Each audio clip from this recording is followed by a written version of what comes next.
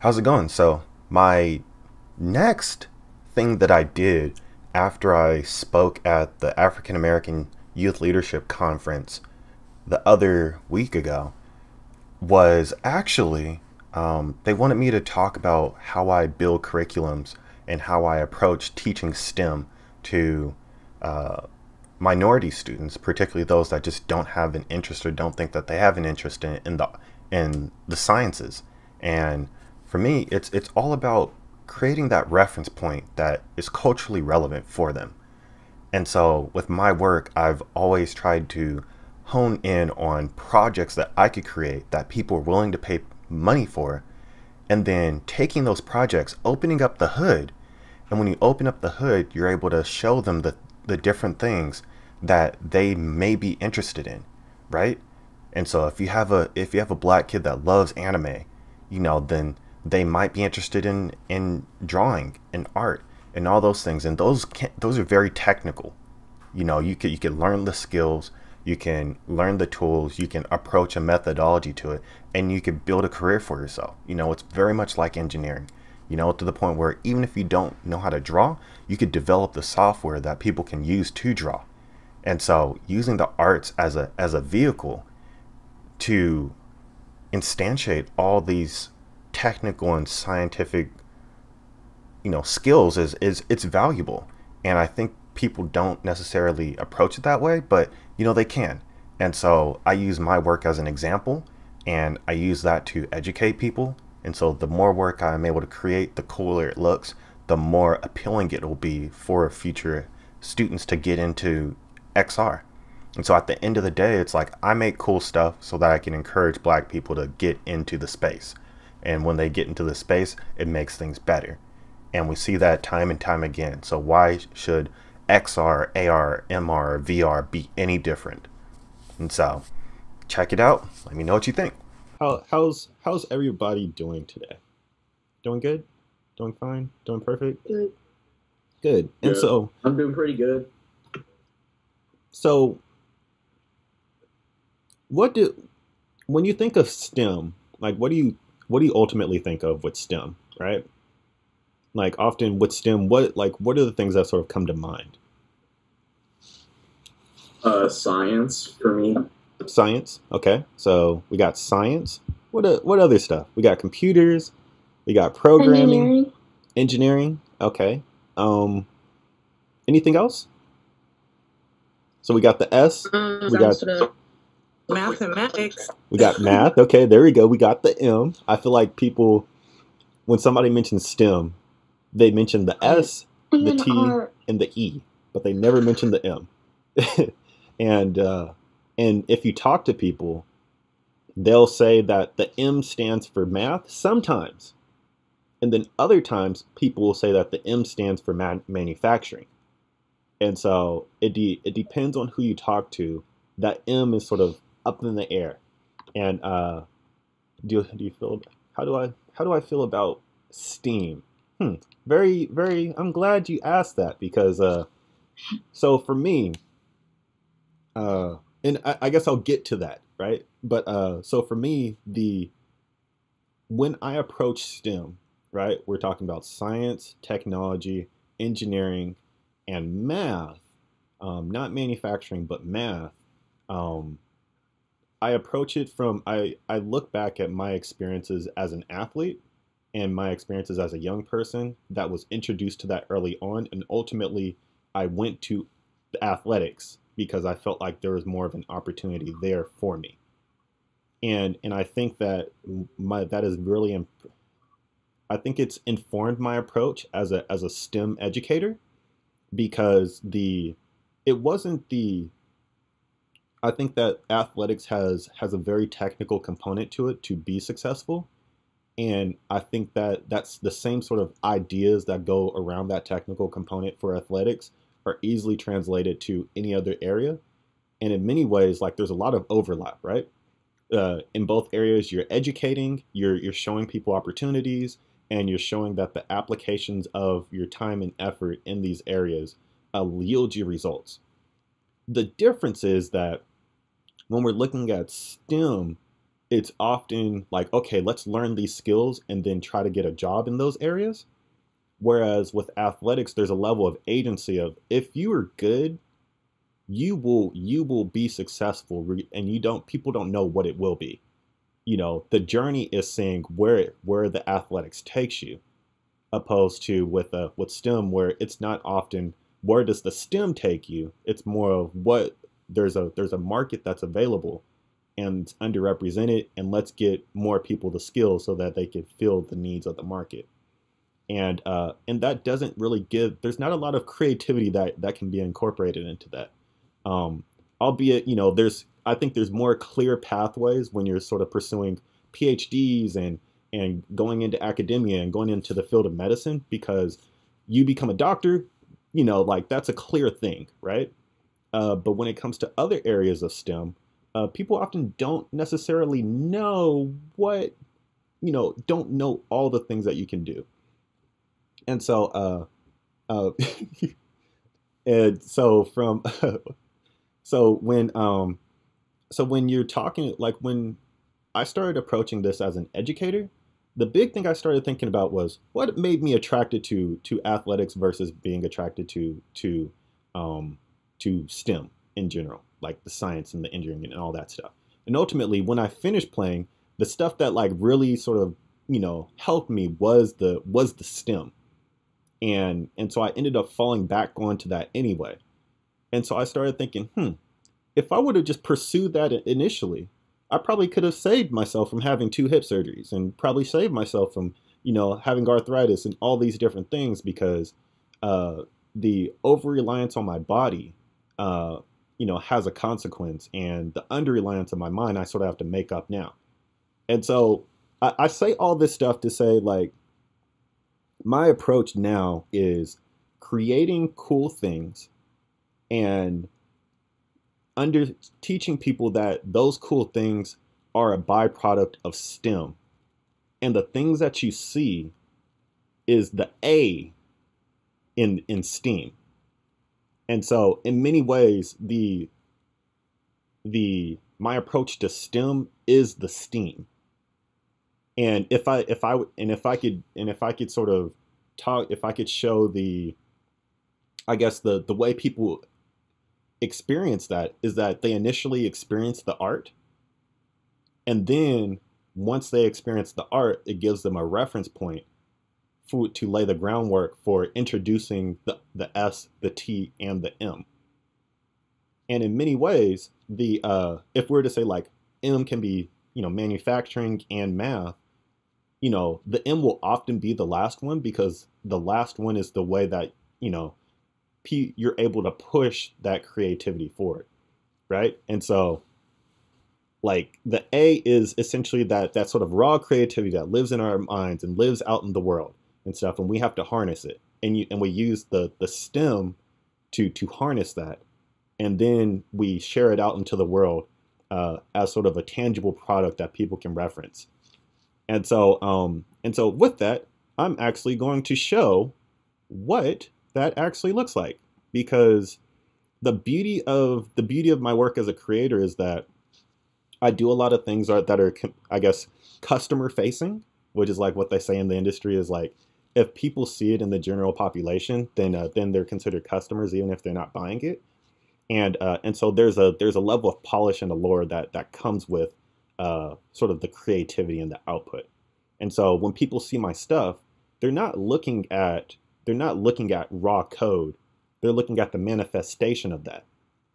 And then that manifestation becomes attractive, much like, you watch a bowl game and a kid says, okay, I want to do that. And so then they'll go to the field, they'll talk to people, and they'll learn the skills that makes them able to do that thing. And so my approach is really that, where this is my highlight reel. And then I'm able to, after they see the highlight reel, you could say, okay, I want to learn how to do that.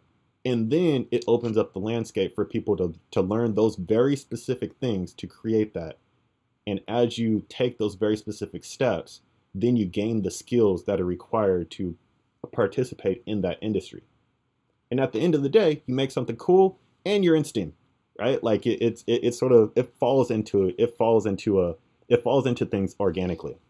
And so often when I talk about animation and STEM and STEAM and all that, I I like to show them, I just like to show them things that they would often just see in the wild. And so here is a, can everybody see? Actually, let me see if I could make sure I'm sharing the screen and the sound first. Yep, we could see it, Steve. Okay, cool. So here is here's a project that I just finished. It's a web comic that I'm working on, and it explores animation and sort of like the Black identity. And because of last year, right? Like the question that I wanted to the question that I was addressing is, with everything that's happening with police brutality and all that stuff, what if a Black kid had agency in that situation? And so we know the negative consequences of those interactions. But what if there was a sort of an adventure story, anime inspired version of it where a Black kid had agency? And so that's sort of the raw idea, right? Raw idea, come from the mind. This is what I want to create. And so the expression of that is this.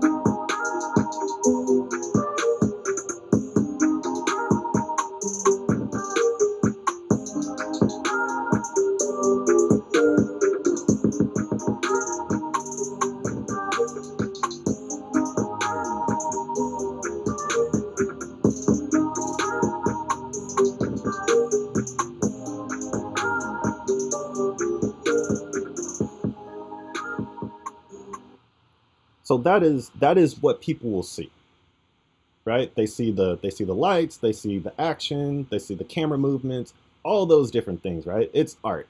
This is like, okay, I want to play around with that. If it's a video game, maybe I'll check it out. Cool. Capture people. That is the byproduct of the STEAM. And so now when people, you'll have a certain population that will say, okay, I want to see that. That's cool. And then you'll have another population that sparks their interest of like, oh, that's something that I wanted to create. That's something that I wanted to explore. Oh, how was that made? Oh, I could learn how to do that? Cool. So then you garner people's attention and you have a reference point for people. And so very much like, I could be an athlete, I could be a doctor, I could be an animator. I could explore creativity, and I could use science to do that. And so then, like what a lot of my work lends to do is everyone able to see this video? Yeah. Okay. So then what my work allows me to do is say, okay, the day-to-day stuff that I need to do to actually create things, I can say, you see this scene, you see this visual, you see this animation. Now I can open up the hood and I could say, okay, these are the skills that are required to do that. And it lays out a pathway for people to follow so that they could do these same things. Probably not this exact thing, but it's comparable to something in that particular industry. And so this is sort of the behind the hood of it for one of the scenes.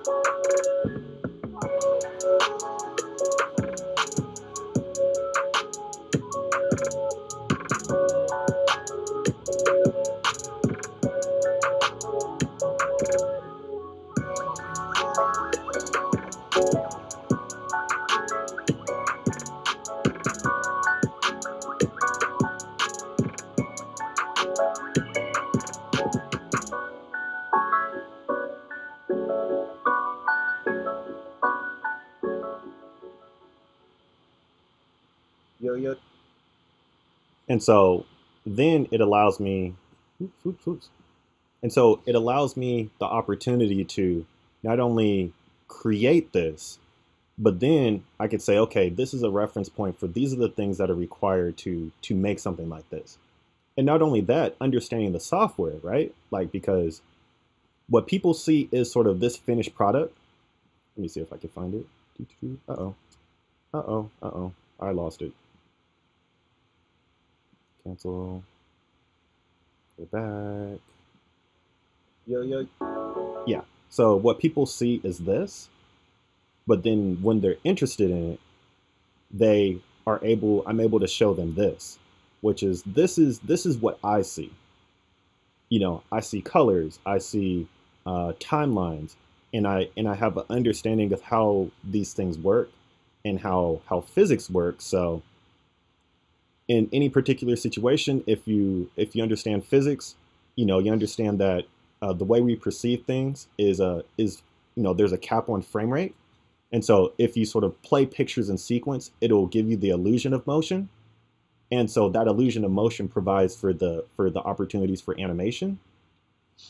And then from there, you understand that in order to make something believable, even if it is drawn, understanding just principles of physics and how gravity works, if somebody jumps in the air, and they land on the ground, the process from the air to the ground, you have this illusion of stretching.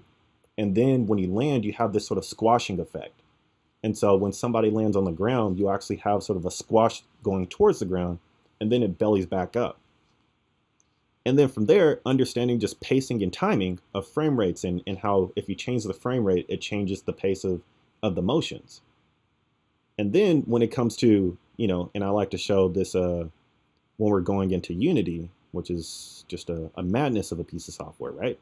Like when we're looking at Unity, right? Like this is all 3D development. So this is coding, this is modeling, this is designing, these are all the technical aspects of it. So people see the art, but behind the hood is all the code, is all the STEM stuff that is harnessing that creativity. And so with all of these things right here, these are all technical components that once you have the skills and you learn the skills using the software, you become more adept at knowing how to code, knowing how to design, knowing how to think about things and innovate, knowing how to just do a variety of things. At face value, this looks like madness. Like this looks crazy. But so does a large script of code when you first look at it. But having the opportunity to play around with these things and then giving people a reference point to, when you see the end result and then you see what it's made of, then there's a pathway that you can start with by learning the software and learning all these technical skills.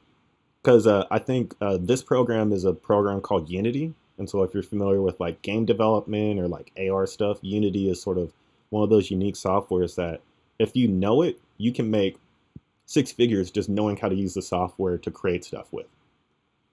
And so understanding the software is one thing, understanding all these things is great, but really having that reference point of, for me as a creator, I like creating cool stuff that has that and integrating technology to further that creativity. And so if you're able to further that creativity, then one, you're able to reach a broader audience with it. And from that broader audience, you're able to have impacts that, you often just didn't see yourself having because of having access to things.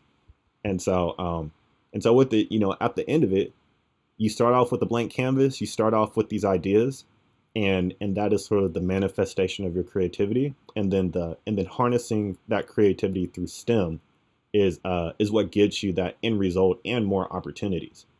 And then you just rinse and repeat at that. Is the character based off of me? So the character is based off of if I did not have my father in my life and I didn't if I didn't play sports, so like where would I be if I didn't play sports, and I didn't have that structure in place. And so that is sort of like the idea, the manifestation of this is sort of a manifestation of just that idea that I had in my mind, and you just kind of go from there, right? Like you get the opportunity to just like create and share things with that background of science and technology and engineering and math and manufacturing behind your belt. And so with that, does anyone have any questions? Yo, this is Steve from Stuck on an Island. I definitely appreciate you taking the time to check out my work. Follow me on all the social nets. Be sure to check out my studio, Iltopia, on all the other platforms. And if you want to get some merch, check out shop.iltopia.com.